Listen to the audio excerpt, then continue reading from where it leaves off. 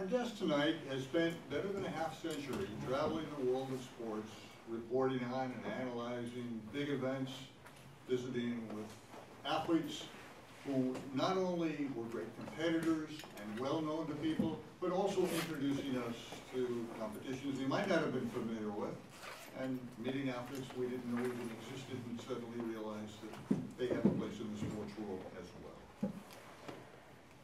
He started out and served 21 years on the sports department of the Boston Globe, at a time when the Globe, with its murderer's row of sports writers, had the reputation of being the outstanding sports department of any American daily at the time, by acclamation.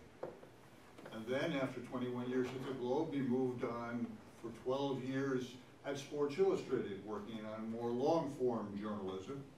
And at that period of time, Sports Illustrated was well known for the quality of its writing, which was probably the best writing you would see in any magazine on any subject on your newsstand.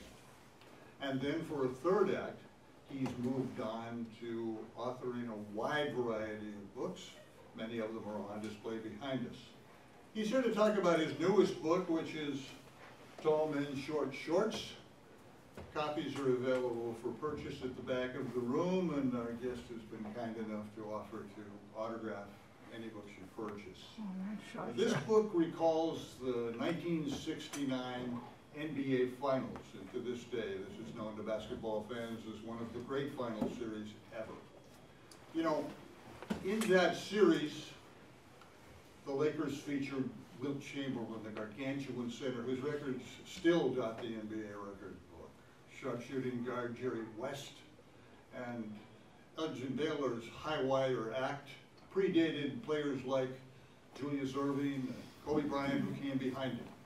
And the Celtics countered with the greatest winner in American team sports history, Bill Russell, and John Havlicek, whose motor never stopped running, an athlete of freakish skills, and Sam Jones, whose bank shots off the board from every conceivable angle was a big factor, as the Celtics had a dramatic offense that moved the ball quickly and forced the defense into difficult challenges.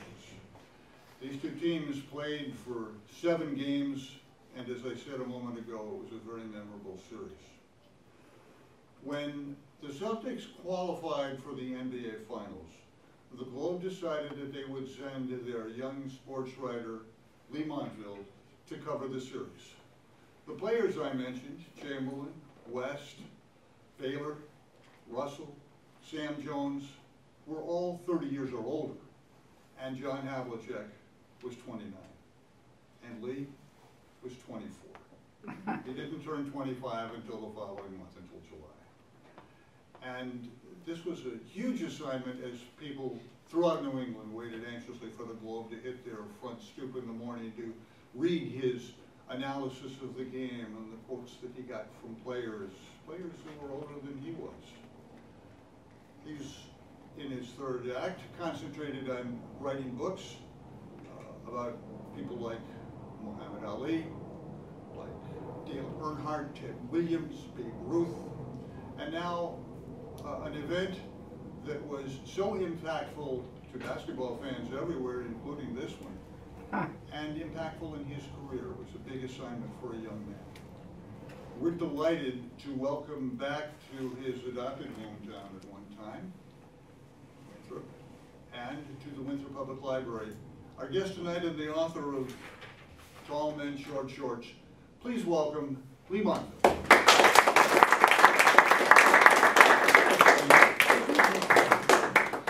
We just gave the whole book away. I got nothing to say.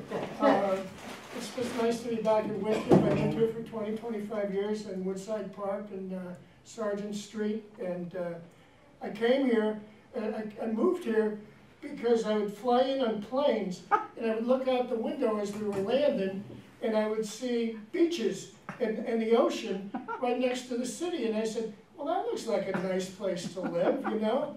And I eventually came out here and looked around, and I went to a wedding reception at the Cottage Park Yacht Club, and I wound up living in a condo next to the Cottage Park Yacht Club. So it all kind of worked out, and it was great living here. And, you know, the ocean. I live in Medfield now, which has no ocean, and I never see the sunsets. The sunsets here were spectacular.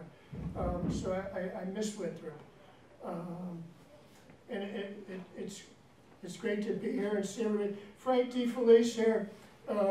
He was an assistant football coach at Swampscott High School. The first assignment I had at the Boston Globe was to go talk to Stan Bondalevich, who was the coach at Swampscott High School, and do a story about Swampscott football. My boss said that would be an easy way to start. So the first story I worked on, I saw Frank, and that makes us both kind of old, but pretty good. Let me get started here. You know, they always say that you're going to do a reading, you know, but nobody ever reads because it's kind of boring when you read. But I do think I'm going to read a little bit here. I did the audio book for this. I've written 10 books, and I'd never done the audio book for any book, and they said, do it. And they recorded it in 4 days in Brighton. I would sit in a closet and just keep reading for 8 hours every day for 4 days. And I think they sent the finished product to Guantanamo Bay to get those guys to talk, you know. But it was kind of interesting to do that, and it was a lot of fun. So let me do the reading here, just the beginning here, because it kind of tells you what the book's about and what I'm about, I guess. I don't know. This is just the introduction, and it's real short, so I won't read for very long. The introduction. I wrote much of this book during the 2020 NBA playoffs. It was an odd process. At night I watched the Los Angeles Lakers' step-by-step journey to yet another title on television in what was called a bubble. The month was October, the time for baseball and football, not basketball. All games were played in an antiseptic gymnasium next to an amusement park in Orlando, Florida. By day, I spent my time in another bubble, 1969, where it was spring and the Lakers were trying to win their very first title in Los Angeles. All games were not played in an antiseptic gymnasium next to an amusement park in Orlando, Florida.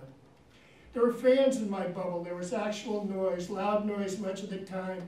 An organist, John Kiley in Boston, Gaylord Carter in Los Angeles, played music during the timeouts. Hot dogs were sold, beer. Yes, there were tall men, Bill Russell, Wilt Chamberlain, Jerry West, John Havlicek, Elgin Baylor. Yes, there were short shorts, canvas sneakers, no instant replays, no commercial breaks, big stories, little stories, injuries, details, interviews, phone calls from phone booths, cigarettes, basketball, basketball, basketball. I spent time in buildings that no longer exist. I worked with people who no longer are alive. I traveled across the country back and forth on airplanes. I ate in restaurants, I drank in bars, I talked to friends, sometimes late into the night. I rode in cabs, I talked to strangers, some of them famous, face to face. I bought 3 newspapers every day, first thing in the morning, read them with a tactical and discerning eye, looked for news I had not heard, worried, analyzed. I went to the games. Yes, I did. I pushed through crowds, I shoved, I stayed up late, I woke up early, West Coast time. I stood in lines, everybody close together, I hustled. The rush of it all, the colors, the emotions, the deadlines, the locker rooms, the quotes, the typing, the worry, worry, worry. My heart sometimes seemed as if it was going to explode. I was young. I was younger than I thought I was. I was 100% alive. The games at night on television from the 2020 bubble were very good, interesting, congratulations to everyone involved, but they seemed to be played in a laboratory or on a spaceship circling the moon. I looked at the big NBA logo on the Disney World hardwood floor, the most familiar figure in the production, appreciated the talents on display, acknowledged the results, congratulations to LA, and the next day, very early, returned to the other bubble in my notes, in my memory, in my mind. Hello, Wilt. Hello, Bill. Hello, Jerry. Nobody had to wear a mask. So it's kind of my 700-year-old self looking back at my 24-year-old self, kind of going through all this stuff. And you know, when you're 24, you have a mixture of confidence and a baseline of fear, I think, you know, that you try to show the confidence and you have the baseline of fear and you just kind of stumble along. As Pete said, I was selected to go do this job and cover the Celtics in the playoffs in a weird situation. I thought they asked me because I was great, you know, I was the next Hemingway, I was going to be the star, the great reporter. But the real reason was the guy who covered the Celtics. For the Afternoon Globe, there was the Morning Globe and the Afternoon Globe. The guy who covered the Celtics for the Afternoon Globe was a guy named Herb Ralby. And Herb had covered the Celtics for a bunch of years, and he had a second job. He was also the publicity man for the Boston Bruins. And it was kind of a conflict of interest, I guess you would say, you know, to be publicity man for the Bruins and cover the Celtics for the Globe. But he'd been able to cover all this stuff because the Bruins were terrible. They were never in the Stanley Cup playoffs. They hadn't been in the playoffs for 7 years. But then this young kid had come along, this kid named Bobby Orr, and all of a sudden the Bruins were in the playoffs as well as the Celtics. So Herb Ralby couldn't cover the playoffs because he had to handle all the press arrangements and the tickets and stuff for the Bruins. And so that left the door open for me. And I wound up covering the two previous series against the Philadelphia 76ers and the New York Knicks. And the Celtics weren't supposed to do very well. They had won, you know, they'd won the title the previous year. They had won 10 out of the last 11 years. They had won the title, which you would think would make them big favorites. But they were getting old, you know, pieces had fallen off through the years. Russell was getting old and looked tired. Sam Jones, the great jump shooter, was getting old and looked tired. And the Celtics finished fourth in the regular season. And they really shouldn't have been in the playoffs, but you know, it's a money deal, and so the fourth place team was in the playoffs. And the Lakers were an overwhelming favorite because they had added Wilt Chamberlain to Jerry West and Elgin Baylor. It was a move, if you remember way back when, players just couldn't move on their own. They had to be traded, and teams owned their rights, and deals had to be made. But Wilt kind of forced his way out to the West Coast. It was like a forerunner to LeBron James, you know. He kind of made it known that he wanted to get out of Philadelphia and he wanted to go to Los Angeles, and away he went. And so he set up kind of the first super team, and the Lakers were favored to win the championship from the previous July when Wilt signed his contract with the Lakers. And so that was kind of the setting for the whole thing, and I was kind of just thrown into it. Everybody else seemed to be 35. The guy who covered for the Morning Globe was Bob Sales. He was 35. George Sullivan was a guy who covered for the Herald, the Boston Herald, which was a separate paper. He was 35. And Eddie Gilhooly was the guy for the Record American, and he was 35, and I was 24, and I was just married, and I didn't know anything. But I had this confidence that I could write it better than these guys. At 35, they were old hacks, you know, and I was this bright new wave that was coming onto the scene. And it was interesting. Russell was an interesting guy for me, Bill Russell. Like I say, he was 10 years older and rich and famous, and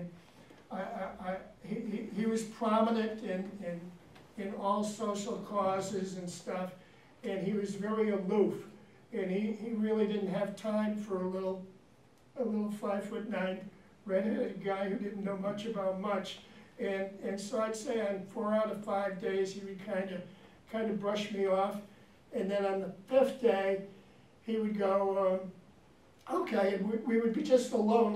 There wasn't like a big surge of media. I mean, I would be like the only one in practice sometimes, and I would go in and I would just go, oh, Bill, you got a minute? You know, and the guy, he was doing everything. He was the coach of the team. He was the star of the team. He had no assistants. He was a player coach. He had no assistants. You look at the Celtics today, and Brad Stevens last year, he had about 15 assistants. They all wore those little zip-up pullovers. You know, they looked like the Mormon Tabernacle Choir. And Russell, you know, was playing. There was no coach on the bench when he was playing, which was 48 minutes a game. And he would come back winded and kind of have to straighten things out. And the only other guy was the trainer. And now they have like about 7 trainers, you know, to take care of each part of your body. And this guy, Joe DeLore, he I don't know, he had no medical degree. He was just taped ankles, and it was, and he made all the plane reservations and the hotel reservations and all of that. It was a small operation. The Celtics were a small operation. They had 4 employees outside of the team, and Joe DeLore. They had Red Auerbach, who was the president and general manager. They had Red Auerbach's secretary, Mary Whalen. They had Howie McHugh, who was a publicity man, and they had Jeff Cohen, who was 23 years old, and he asked Red if he could be called the assistant general manager, and Red said sure. And he had to get coffee and donuts every day. And that was it. If you wanted to get a season ticket, you went to the Celtics office on like the mezzanine level, and you went in, and Red took you to your seats. He showed you to your seats to show you where you should sit and everything. It was an unbelievable business model. I mean now they have this huge building on the Massachusetts Turnpike, the Celtics, and then they had just this little office with Red and these people, and Red would sit in his office, and he had a great letter opener collection, and he had great photos on the wall, and he would just sit there, and he used to like to watch Hawaii 5-0 every afternoon and black and white television, and he'd say, you want to sit and watch this? So it was an interesting thing, and Red was great, and the other guys on the team were great, but Russell was just hard because he had no time for me, you know. I mean, he had things going on. So the history, I mean, I'll go all over the place, but the history of Russell and Wilt Chamberlain was kind of famous, you know. I mean, Wilt Chamberlain, the truest thing I say in this book is that in all the years since Wilt Chamberlain played, there's never been a player to come along where everybody said, look at this guy, he's going to be the next Wilt Chamberlain. There's been nobody since Wilt Chamberlain who looked like Wilt Chamberlain. Maybe Shaquille O'Neal a little bit, but not really. Wilt Chamberlain was a physical marvel. And his one problem was that he had like a 10-cent head. And Russell, who didn't match up physically with him, had a great head. But Russell was cerebral and Chamberlain was physical. I mean, that was the difference between those two guys.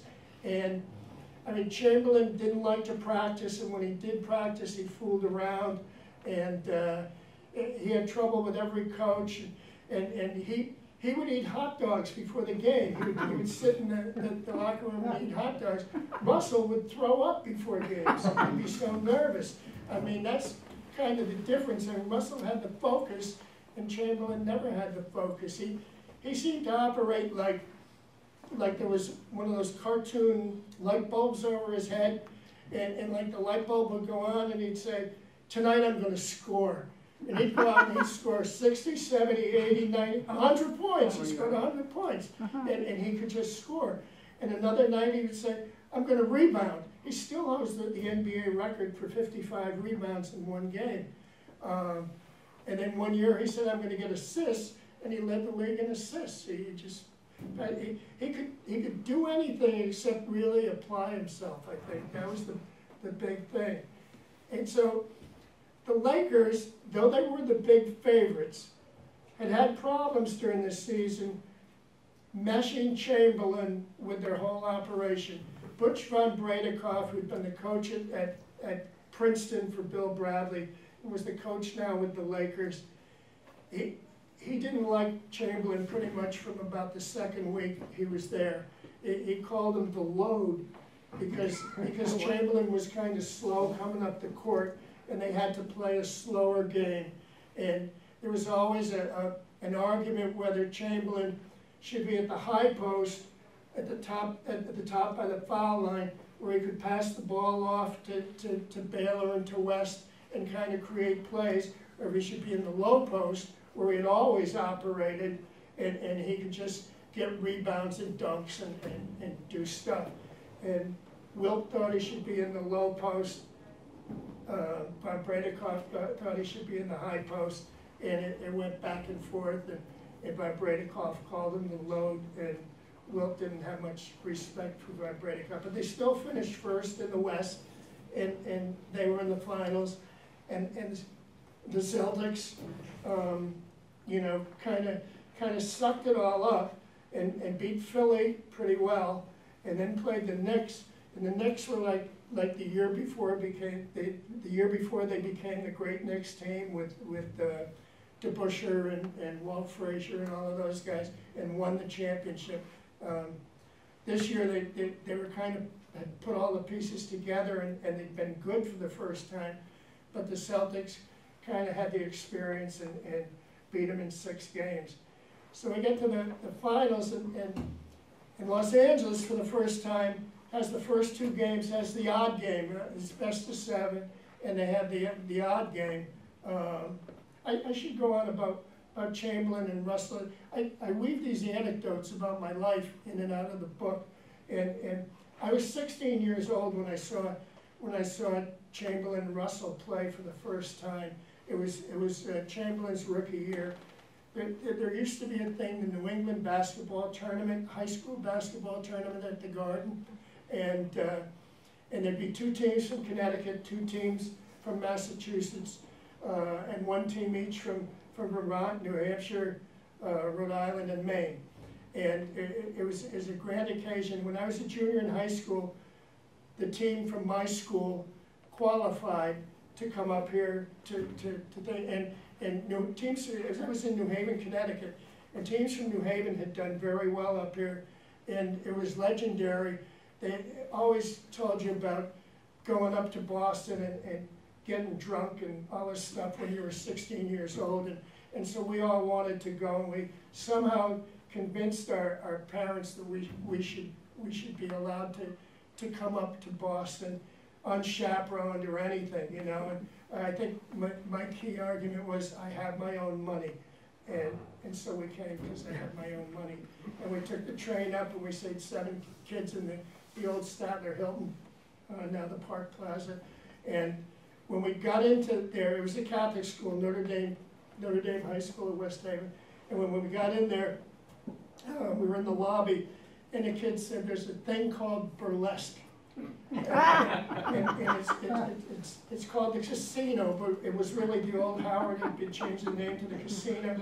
So we went down immediately and went to this burlesque show, and I recorded it as Tempest Storm was the thing, and that's what's in the book, Tempest Storm. But I have to correct it for the paperback because a couple of the other guys said no, it was Sally the Shape, 48 by the tape.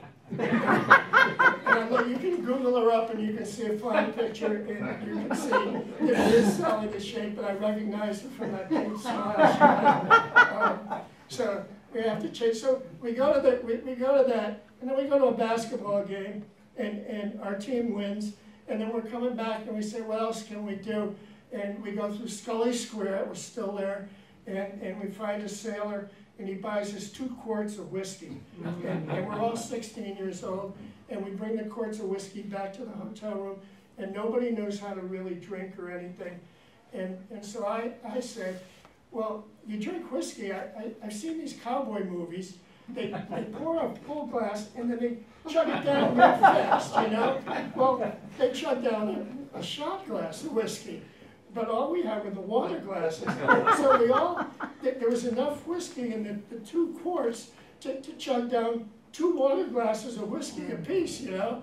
And so that made us very sick and do bad things and everything. And then the next day, Notre Dame was eliminated from the tournament, and the day after that, in the afternoon, there was a matinee. It was the Celtics and the Sixers, and so I saw him. I was way up at the top, you know, in the 3rd deck, and my head was pounding like this, and they were about that tall. Maybe Chamberlain and Russell were that tall, and I just felt very sick. So I had experience with Chamberlain and Russell. I knew all about this matchup. This was the time I'd seen it.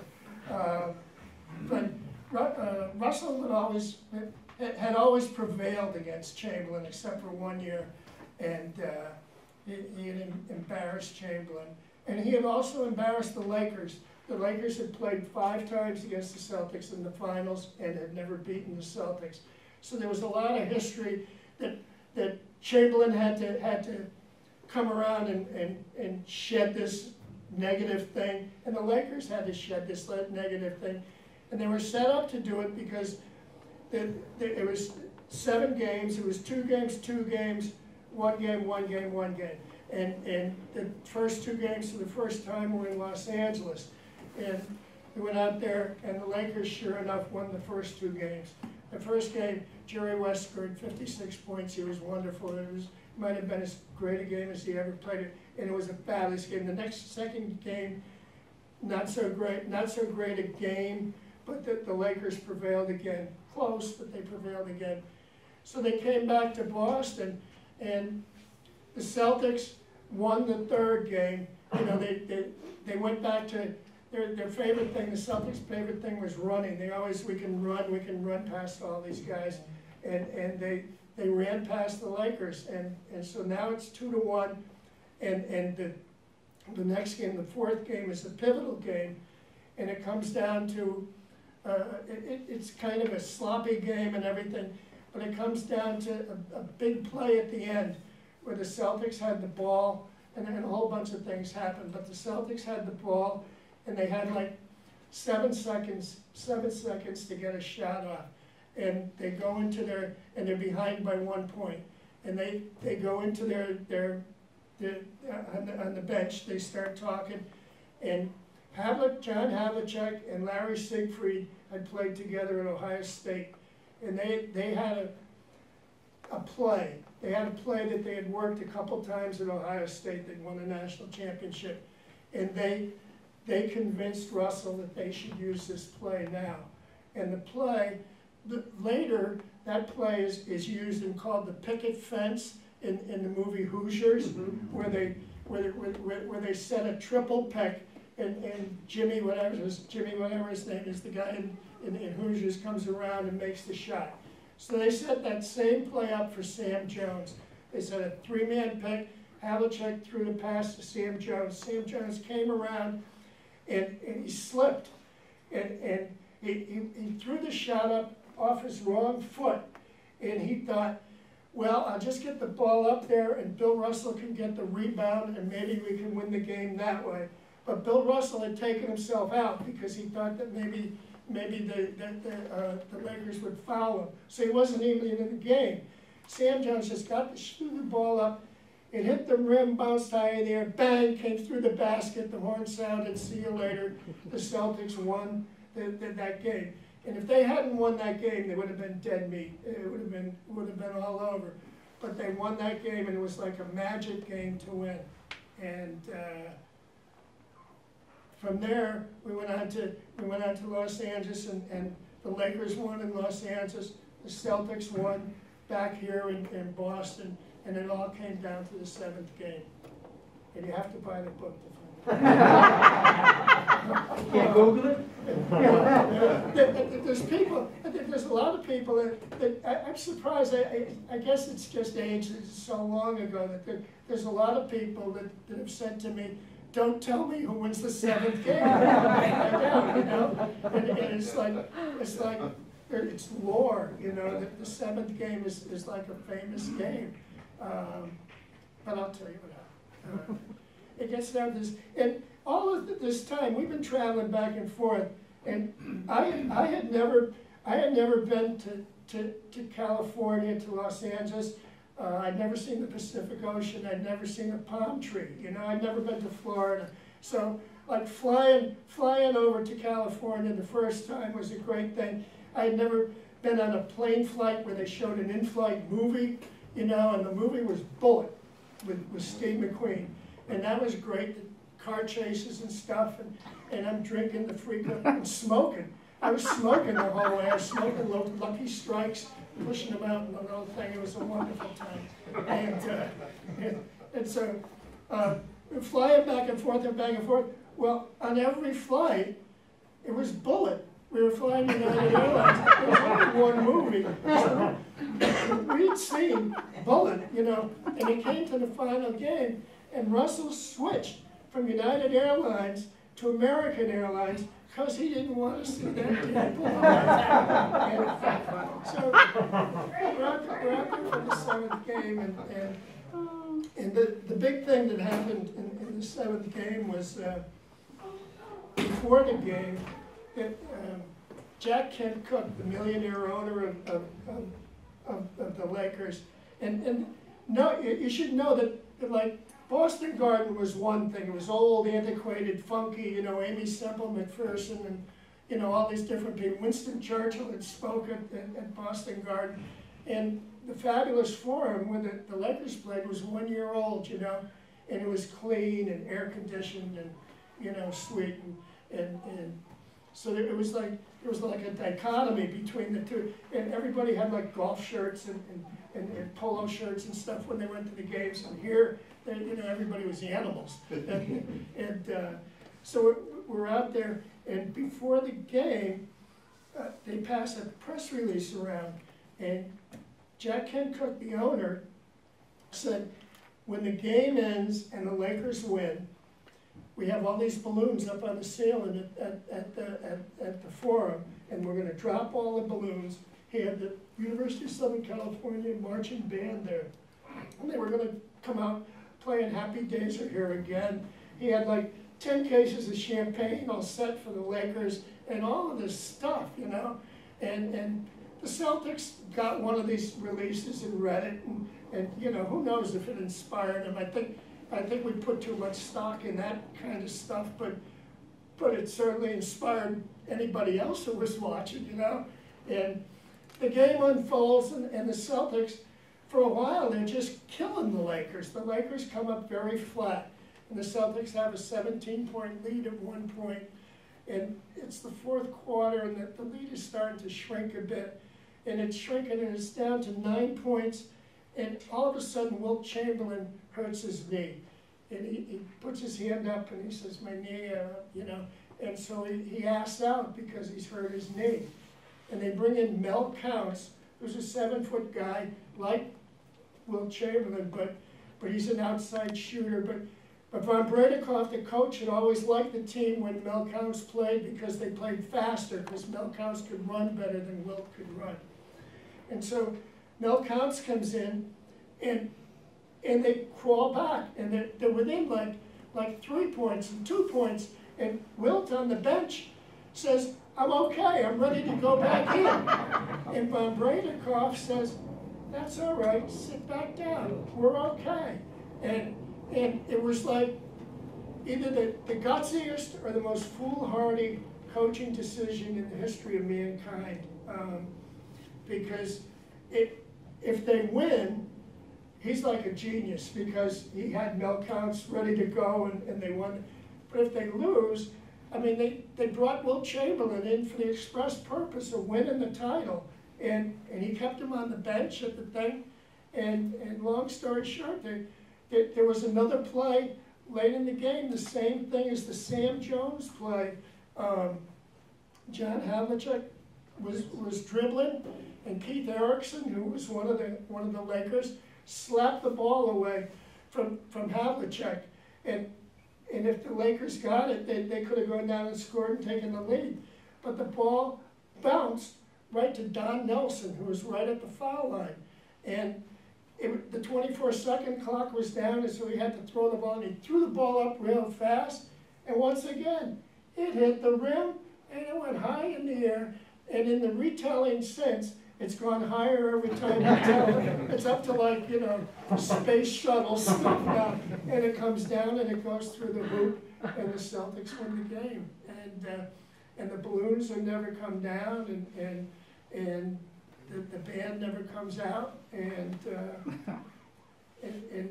it's all kind of very sad for the Lakers. Jerry West was named the most valuable player by Sport Magazine, which was a big deal at the time, and he's the only player on the losing team ever to be named most valuable player. Probably, I don't know, probably because the final game was in Los Angeles and there were more voters from Los Angeles, I don't know. But it was quite a thing, and I wound up going back to my room and you know, firing up about 1 billion lucky strikes and typing my little story out. Oh, I know, the locker room after the game, there's like chaos, right? You know, the Celtics win the title, the Lakers lose, the Lakers are desolate, the Celtics are happy, and we're all waiting outside to go in, and Warren Beatty is walking by, and some celebrities, and oh yeah, there's Warren Beatty, and I don't know what to do, and Will McDonough, who worked for the morning papers, says he's going to write the story about the balloons and stuff. So what do I write? I don't know. I want to write about the Lakers, because to me that's the most crushing defeat I ever saw, but I'm writing for the Boston paper, so I can't do that, so I'm figuring out an angle and all of this. And McDonough comes up to me and he says, could you do me a favor? He said, I want you to wait till everybody leaves Russell. And when you can get him alone, just say, Bill, are you going to retire? And I say, well, why don't you do that? Why don't you ask him? He says, Russell hates me. He said, you have to ask him. So I said, okay, so now this is in my mind. And there's another thing. Russell, I forgot this way. I had recruited Russell to write for the Boston Globe. The Herald and the Record American in the past had different players. They would kind of write a thing, you know, with a strange byline. You know, the way I saw it, you know, by John Havlicek, the way I saw it by Red Auerbach. And we had nobody, and I said to my boss, we should get somebody too. And he said, well, everybody's taken, who can we get? And I said, well, Russell might do it. And he said, do you think he would? It was like this strange idea that I brought. And I said, well, I can ask him. And so I went, and I went up, Bill, and I said, Bill, you know, in the Globe, and he said, well, what'll it pay? And they told me they would give him something like $200 a column. Wow. And this was at the start of the playoffs. And he said, okay, I'll do it. And there was no handshake, there was nothing. I mean, there were no lawyers, there were nothing. He said, yeah, okay, I'll do it. And so I went back and he said, okay, he'll do it. You know, maybe there was a contract somewhere, but he did it after every game. But my job after the game was to remind him as late as I could, like, Bill, don't forget to call the Globe, you know, and he did. He called every time except once. So at the end of this fabulous seventh game, I have to ask him if he's going to retire, and I have to tell him, don't forget about the Globe. You know, you've won as you're a coach or a player, you've won the title, and so I'm waiting and waiting, and I get my stories, and I'm looking, and he's getting dressed, and Jim Brown, the football player and the actor, is sitting there with him, and they're talking, and Russell is like pretty much all dressed, and it's just the two of them, and at that time, you know, if you talked about two socially relevant black men in America, you would talk about Jim Brown and Bill Russell. And if you talk about the whitest guy in America, the shortest guy in America, with red hair and freckles, he'd probably talk about me. So I go over and I go, Bill, is there a chance you're going to retire now? And Jim Brown says, he had like a deep voice, and he said, retire? The man just won the world championship. Retire? And so and then I started walking away, and I turned, I said, Bill, don't forget to call the Globe, you know? And so Bill called the Globe, and we all came back, and they had a parade. They had never had a parade for the Celtics. It was the first parade they ever had. They hadn't had a parade for anybody. And they had some convertibles and stuff, and Russell didn't show up, and a couple of the players didn't show up. But they had these cars, and so I was watching them and taking my little notes. It was like 3 days later, and they had a reception down at City Hall.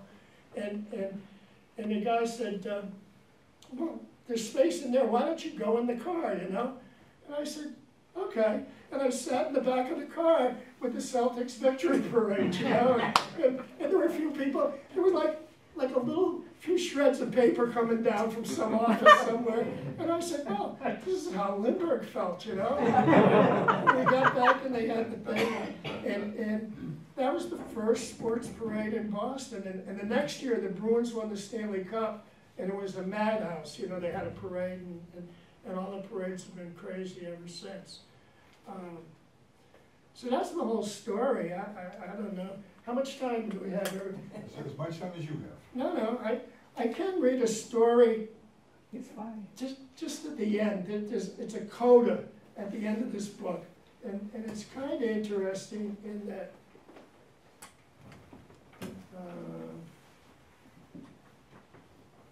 it's years later. And let me see. I can't find it.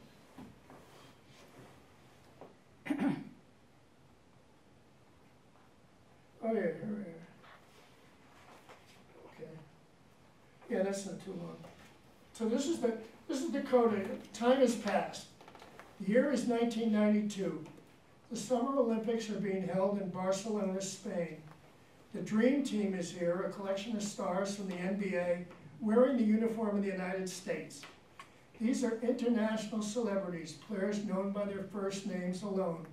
Michael and Magic, Larry, Charles, a representation of how big the sport has grown. The bright young man, I call myself the bright young man throughout the thing. I start the book, I'm flying on the plane, and it's the 700-year-old me looking at my 24-year-old self, and I call myself the bright young man, and I make comments about him all the way. And I didn't know if I could, I didn't know if I could carry that out through the whole book. I said, what's a synonym for bright young man? There's no synonym, you know? And then I said, I could do an acronym. So I called myself TBYM. And that kind of gave me a little fluidity to talk about myself through the whole thing. So anyway, the bright young man is 49 years old, not so young anymore, and certainly not as bright as he once thought he was. He works for Sports Illustrated full-time now. He's divorced after 21 years of marriage, 2 kids. McDonough, 57, divorced, remarried, still works at the Globe, but has become much more famous as a pro football expert and commentator on NBC television broadcasts. NBC has brought him to the Olympics as a reporter. He works often here with O.J. Simpson, another NBC voice. On a night in the middle of the games, McDonough and the not-so-bright, not-so-young man run into each other on the deck of a cruise ship anchored in the Barcelona harbor. Sports Illustrated has rented the entire ship for 3 weeks. One of the magazine's traditional marketing ploys is to fly the fattest of fat cat advertisers to both the Summer and Winter Olympics, put them up in a 4-star, 5-star hotel, treat them to 3 or 4 days of sports action, wine them, dine them, send them home, and bring in a new batch of fattest fat cats. The limited number of 4 stars and 5 stars in Barcelona, alas, have been booked by other enterprises, and SI scrambled with creative thinking to rent the entire cruise ship. Part of the Fat Cat package is a party thrown on the ship. SI brings Olympic stars of the past onto the scene to mingle with the guests and the latest Olympic heroes, snatched from the victory podiums and the headlines. John Havlicek is here from the past, along with Mike Eruzione, Winthrop's own. You always have to say that. Wilma Rudolph, Edwin Moses, assorted greats. 3 of these parties are held during the Olympics, one for each group of fat cats. And TBYM is invited to all of them as part of the SI staff. Will McDonough is invited because he is part of the NBC coverage. O.J. Simpson is invited too. The night is warm, the full moon hangs over the Mediterranean. Nick and the Nice Guys, an oldies band out of Rochester, New York, imported only for these parties, bangs out the Alan Freed songbook. TBYM and McDonough enjoy a couple of cocktails. Fat cats in their country club casual golf shirts and Palm Beach blazers are everywhere, accompanied by their well-tanned fat cat wives or sleek fat cat companions. Waiters slide through the crowd with expensive finger food. Glasses are refilled automatically. This is pretty good, huh? TBYM says in a quiet burst of moonlit emotion. Yes, it is, McDonough says. He becomes philosophical. You know, you get into this sports writing business, and you know you're never going to make a lot of money, he says. The business doesn't reward people that way. You won't get rich. Money will always be a problem. You do, however, get experiences. You go places, see things. You have great seats. You get to be around people with money sometimes, too. Not often, but sometimes. You come to a thing like this, and for a night, a couple of nights, you get to live the way they live. You eat what they eat, drink what they drink, see what they see. You talk with them. You get to live in their world. There's a pause. You're right, the former bright young man says. I guess we're a couple of lucky guys. No pause. We, McDonough says, I'm talking about you. You're the lucky guy. I have this kind of money. There's a lot of money. I am one of these people. I live like this every day. I'm talking about you. The former bright young man smiles. Wouldn't trade it for anything.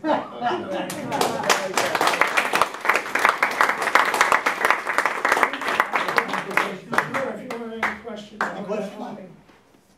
was just wondering, when you were writing, did you interview, or were you able, or did you consider interviewing some of the players who played then now, like Bill Russell? Yeah, Bill Russell's not in great shape, and I sent a couple things to his 4th or 5th wife, I don't know, and never got anything back from him. And I don't think he's in very good shape at all. But I did talk to Don Nelson. I talked to Mal Graham, who's a local guy. He was a judge, and he played on that team. And Tom Sanders, I talked to him.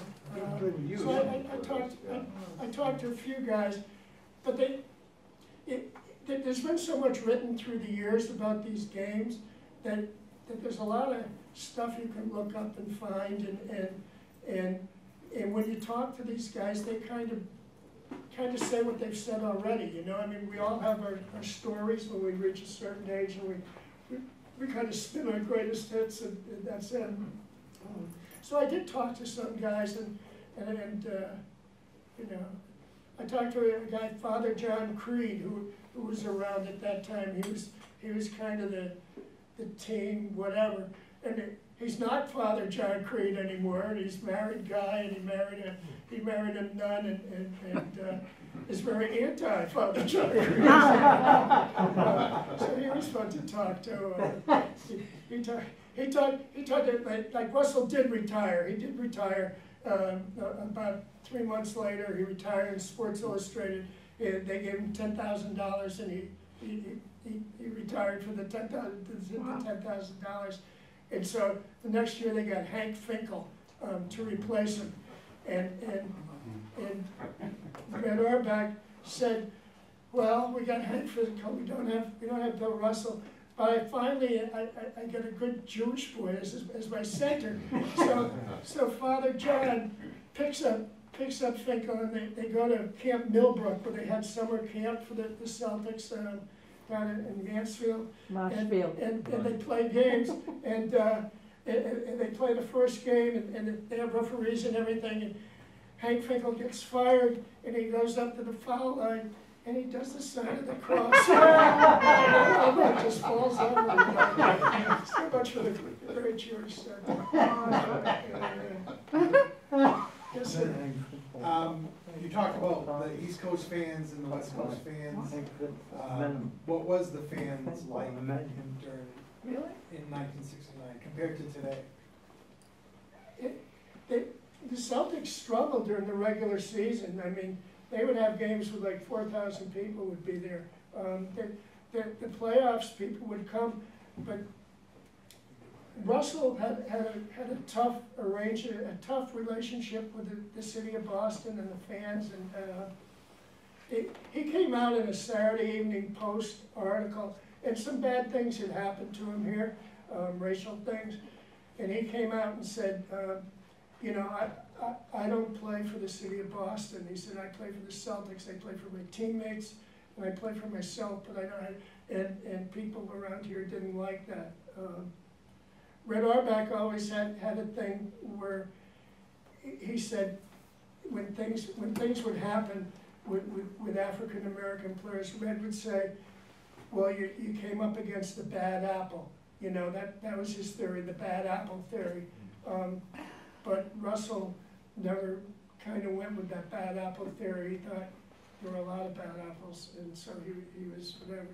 And in truth, the Celtics fandom, it never became like a perpetual sellout place until Cowens and Larry Bird came along. You know, it was always a tough sell for the Celtics. But that said, when they got in the playoffs, you know, there would be 13,909 at the Boston Garden. That was the big thing, and that place would be like heaving, you know, and there'd be no air conditioning and no heat or no anything, you know. I mean, yeah, and the smoke would be everywhere, and yeah, and you'd smell beer, and you know, and people would be just hanging over, and there'd be a lot of noise, and whereas in Los Angeles, the Forum kind of went back like this, and it was color-coded and color-coded, and they had already started the thing of having the famous people sit in the front, and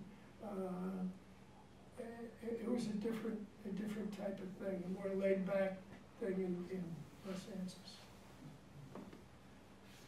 Yes? The Celtics paid rent, I forgot back then.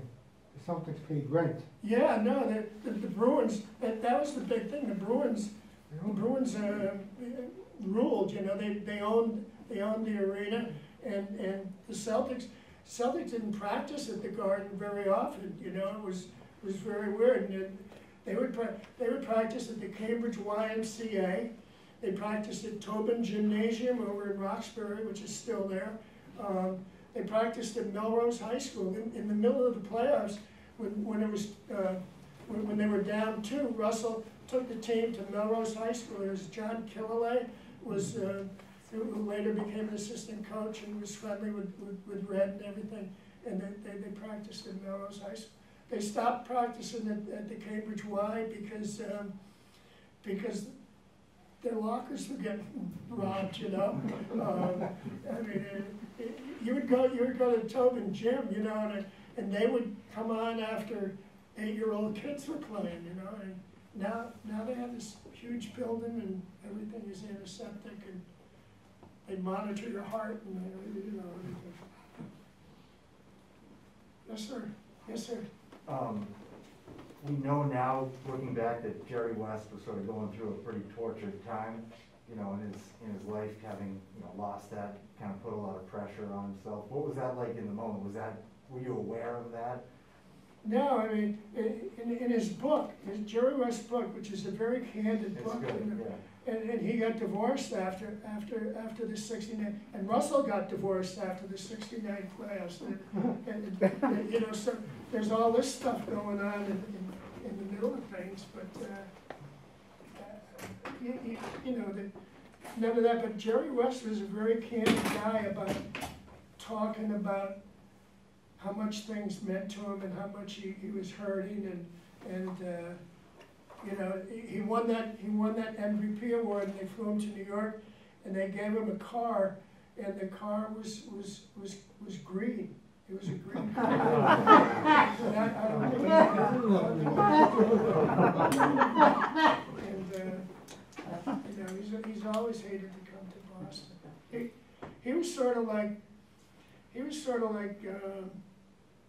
Sir Lancelot or something out there. He was just kind of the epic Greek hero, you know, that could do it much. Mr. Clutch, they called him, because he scored all these great baskets, but then it got down to the end, and he wasn't Mr. Clutch, and it was a tortured thing for him, really. He's a very interesting player. He's had an interesting life. Anybody else? Well, thank you very much.